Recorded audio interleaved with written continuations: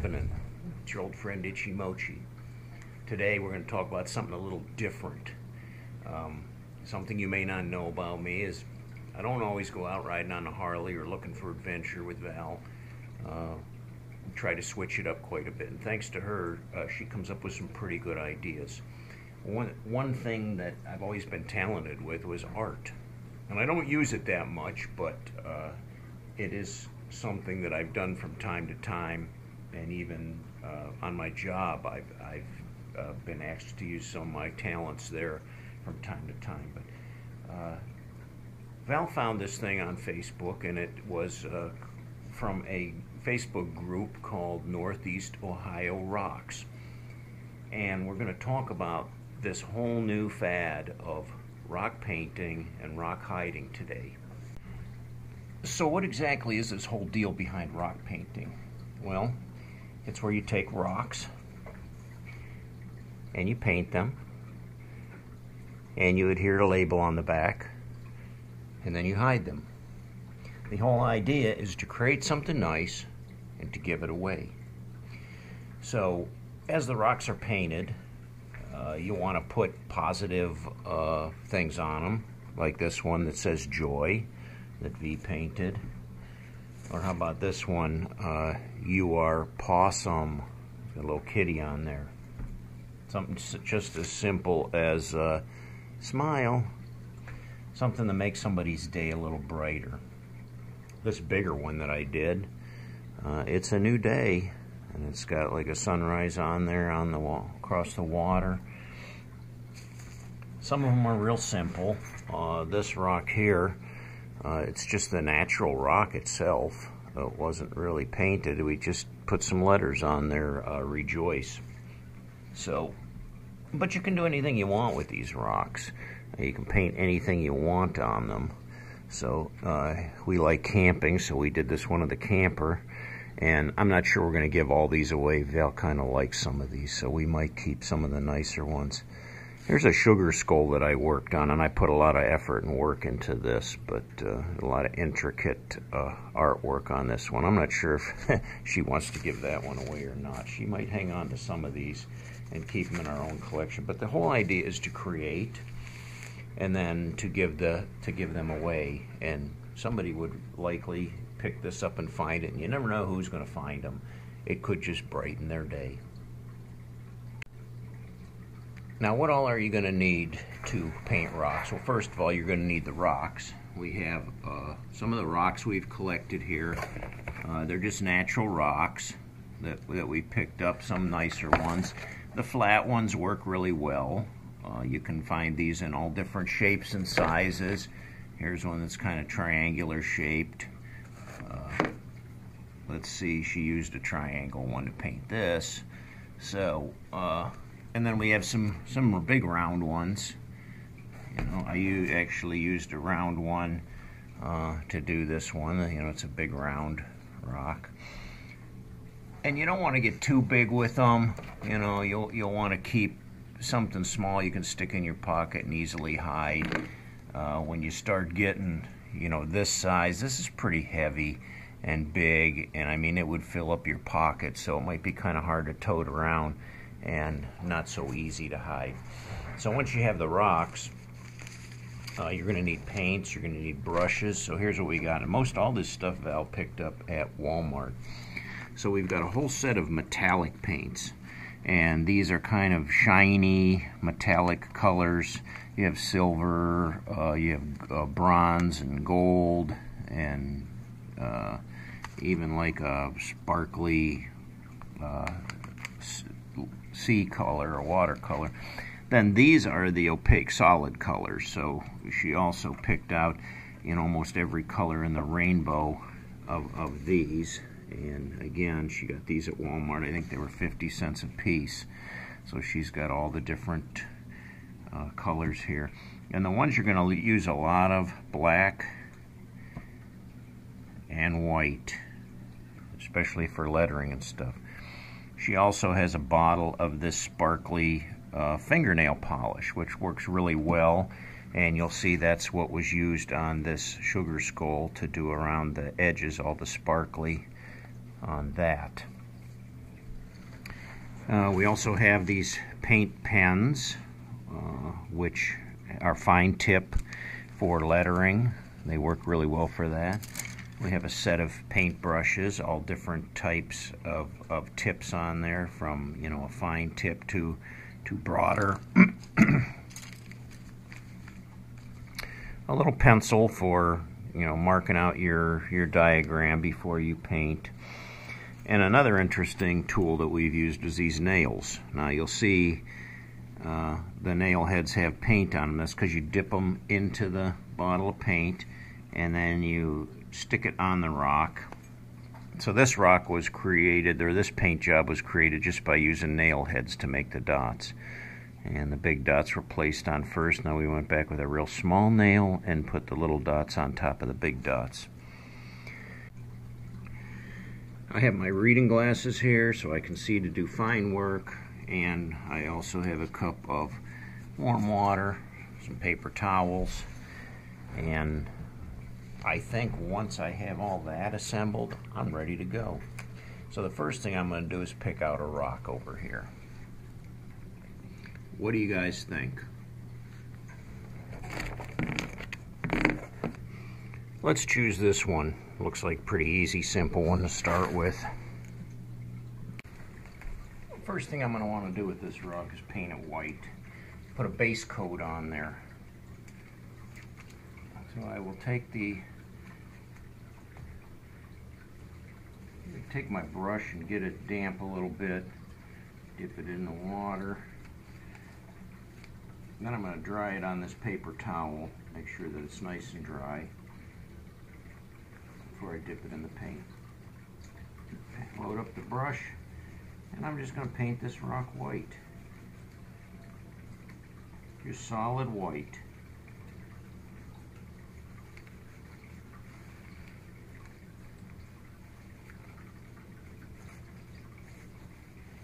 And I like to do it on newspaper because it kind of gives me a surface to spin around on, and if I get paint on the newspaper, no big deal. We also have this plastic tablecloth though to protect the table so we don't get paint on it. Okay, that was easy. The rock's all painted white now. And make sure to put the lid back on my bottle so I don't spill it. And make sure I clean my brush out real good and get all the paint out of there.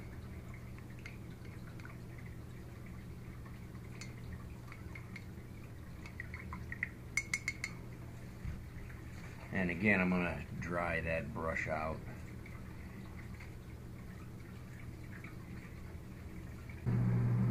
So now my white rock's painted all white, and it's dry. These acrylic paints dry really fast.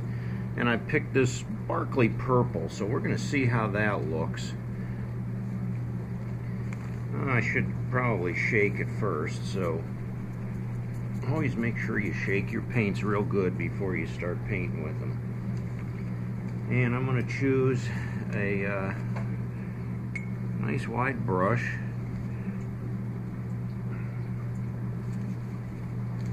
Get it wet, a little damp. And then I'm going to dip it into my purple, and we're just going to start painting over the white with it.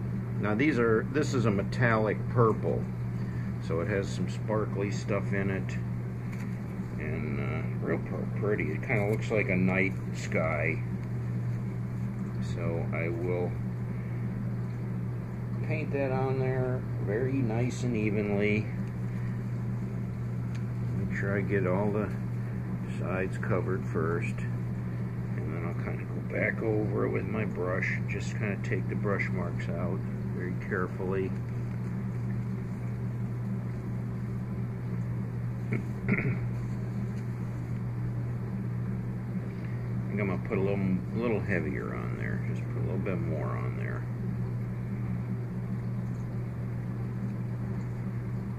You can get these metallic paints, you can get a little too thin, and then they don't quite look right. So, but you can see you'll need the white base underneath them, or they won't work right. if you're just painting over black or something with these metallic paints, the black's going to kind of show right up through it, and you're not going to like the results. And again, as we do with all of these, after they're painted, you have to wait for them to dry. We're going to rinse out that brush again, make sure we get all the paint out of there.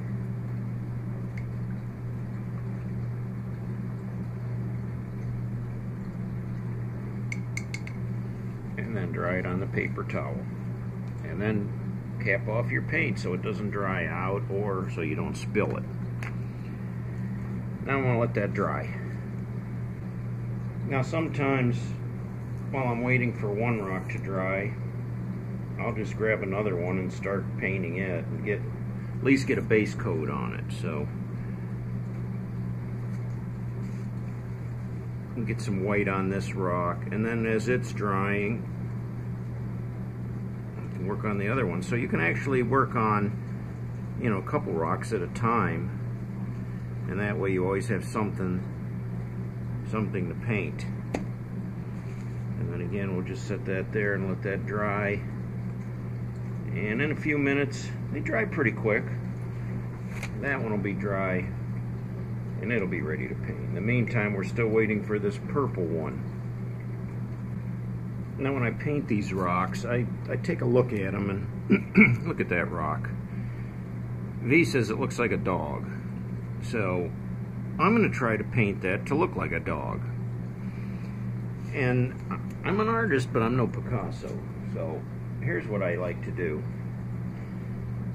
Since I'm not real good or familiar with dogs, I think I might be able to make that look like a beagle. So I pull it up on my phone, and I'm going to have that sitting there, and I'm going to kind of use that for a model to paint this. The first thing I'm probably going to do is take the pencil, and I'm going to draw on here, kind of give me a little outline of how I want this dog to look. Now I've been working on the dog a little bit, so it's coming along. I've been kind of looking at the picture there. In the meantime, this purple one is dry to the touch, so I'm going to go on with the next step with that. So being that I think I want it to be like a sparkly night sky, I'm going to use some of this gold fingernail polish that has the sparklies in it, and I'm going to start putting that on. I'm going to cake that on there. You got to really get down in there and get the sparklies out. And then just kind of lay it on the top there. You can see how it's really getting sparkly. I like that. I really like that.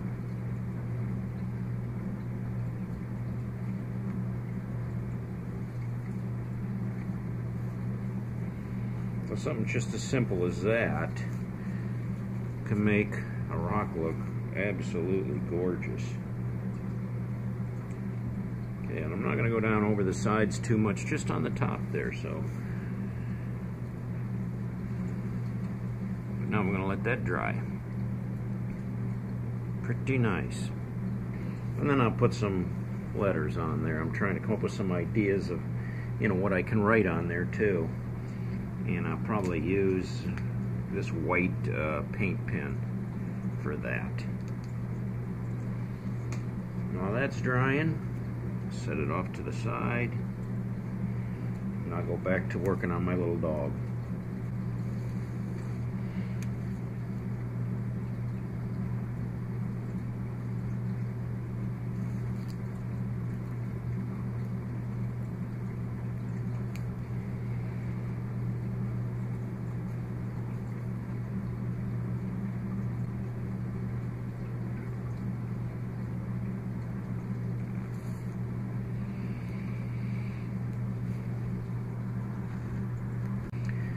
Okay, now our purple one's pretty dry. I can touch it nothing comes off of there, so I think it's ready to be lettered.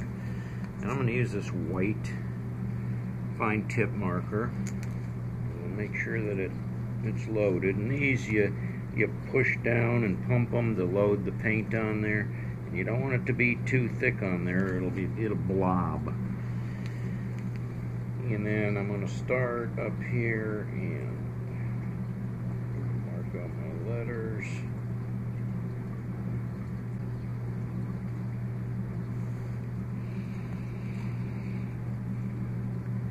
And I'll probably go over it a second time after that dries, just to make it a little bit bolder.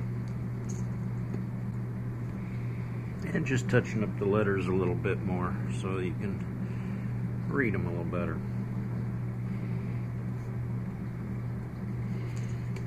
The pup, the dog's coming along just fine. Kind of looks like a dog, I guess.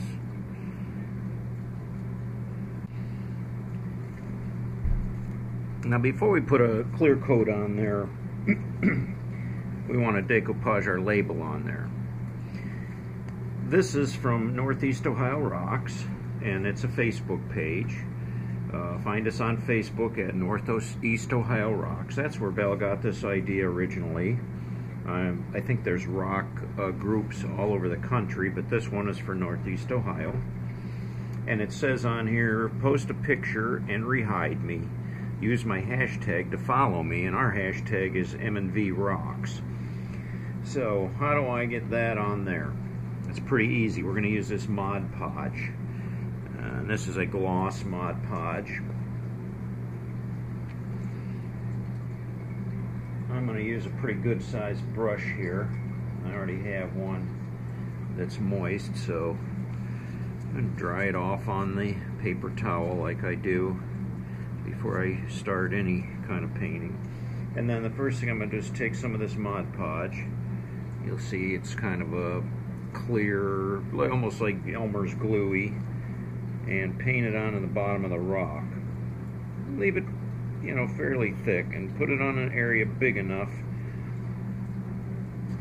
to take this. And then you're going to take and you're going to push that right down onto there. Then you're going to take a nice generous amount and glob it right on top of there. And it'll moisten the label up, and it'll just kind of help it to mold to the shape of the rock. And then I'm going to do the whole back of the rock with Mod Podge, and it'll just kind of seal it, because see, I didn't paint the back of the rock. It's just natural stone. I'm going to push down on that, make sure it's glued down real good, and then kind of move this stuff around so it's not globby. You know, smooth it out. It'll dry better.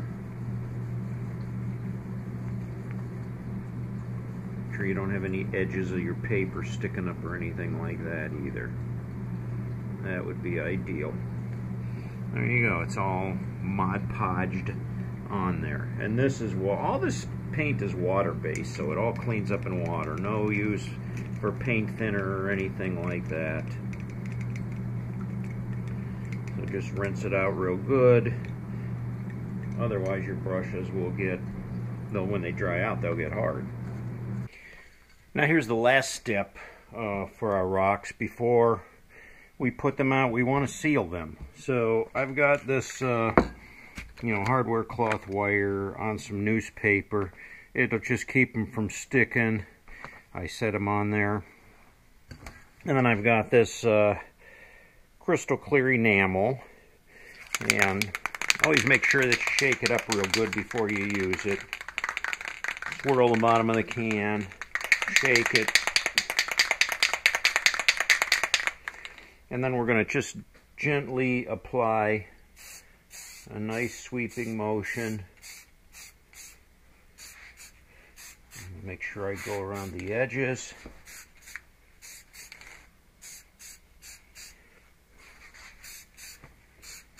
On the back.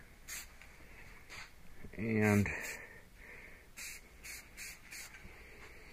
I'll probably put a couple coats on those, but you can see it really brings out the colors and makes them look really nice. and then they'll be ready to take out and hide.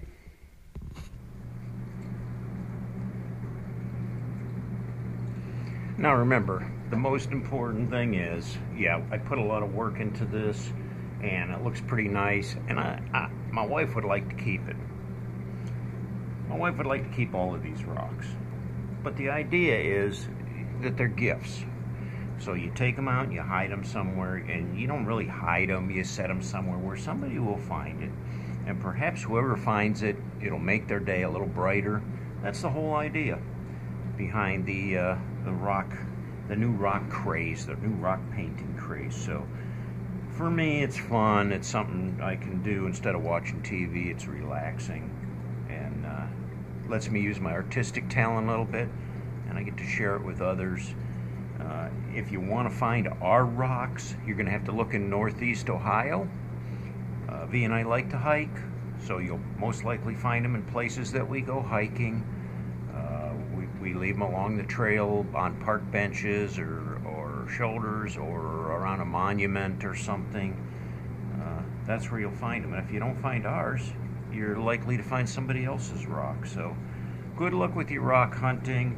Check out the Facebook page, Northeast Ohio Rocks, and you'll see all kinds of rocks that people have painted. You'll see the people that find them, the people that hide them. It's a pretty cool thing. So V and I are really enjoying it.